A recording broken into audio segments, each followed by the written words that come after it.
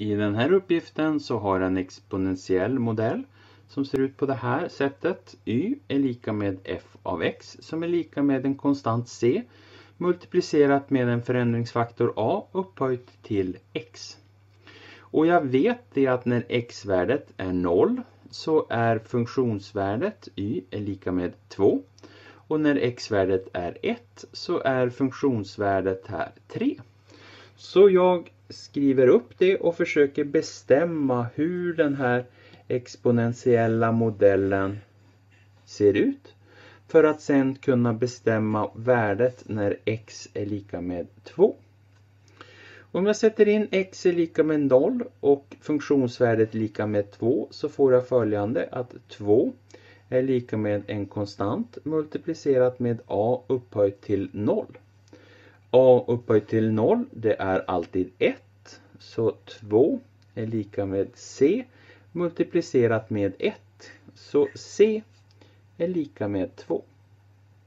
Så då tar jag och skriver om min funktion f av x är lika med den här konstanten 2 multiplicerat med a upphöjt till x.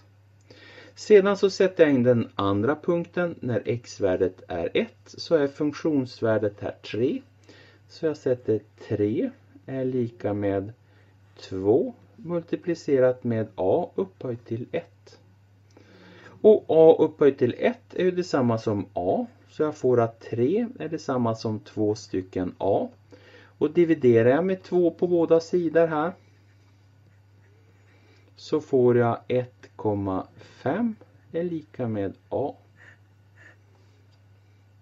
Så då har jag bestämt vad lilla a är, alltså förändringsfaktorn, och jag vet hur stort c är, den här konstanten.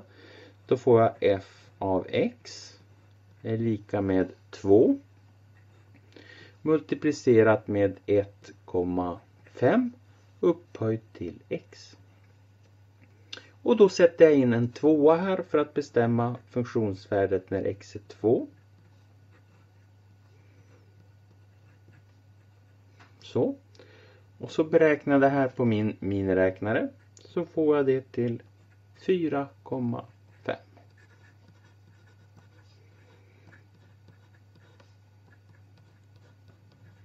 Så.